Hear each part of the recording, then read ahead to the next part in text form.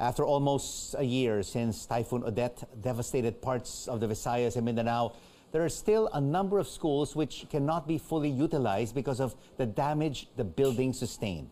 Cebu-based journalist Dale Israel visited one public school and filed this report. English teacher May Suribas wakes up before 4 in the morning to make it in time for a 6 a.m. class at the APAS National High School in Cebu City.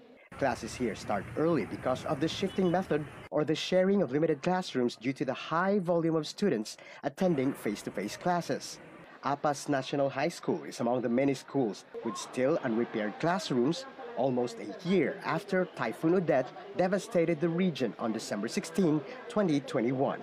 We had to be very, very early, so especially for us teachers, and we find it very difficult.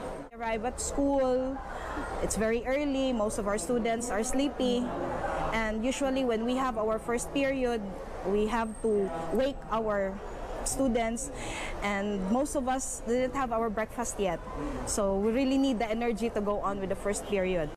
The lack of classrooms also resulted in crowding 50 to 60 students in one room when the ideal class is only 40.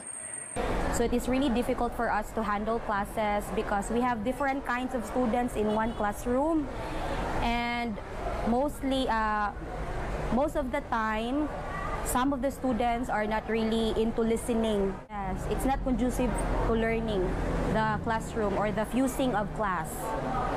Classes are also disrupted by bad weather due to leaks and even gets cancelled during heavy downpour. The roof is it's still not repaired. So my students keep on adjusting their seats. Students say learning gets difficult when there are too many students in one class.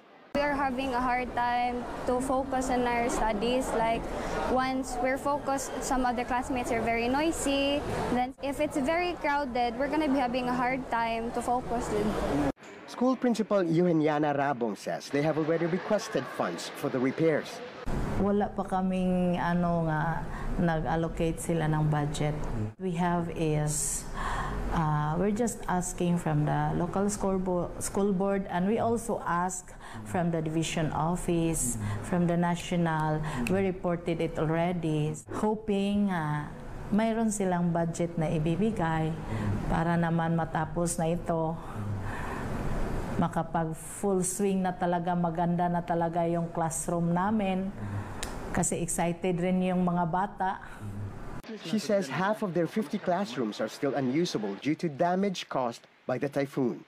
Parang gusto ko nang manawagan sa ating mga kababayan or sa mga may mga kind heart so that they can donate or they can help us to make the repair faster.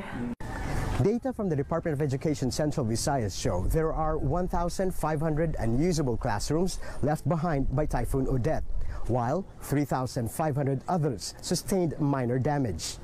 They're still waiting for the funds to arrive from the central office. As to when, nobody knows. Dale Israel, CNN Philippines, Cebu City. Students and teachers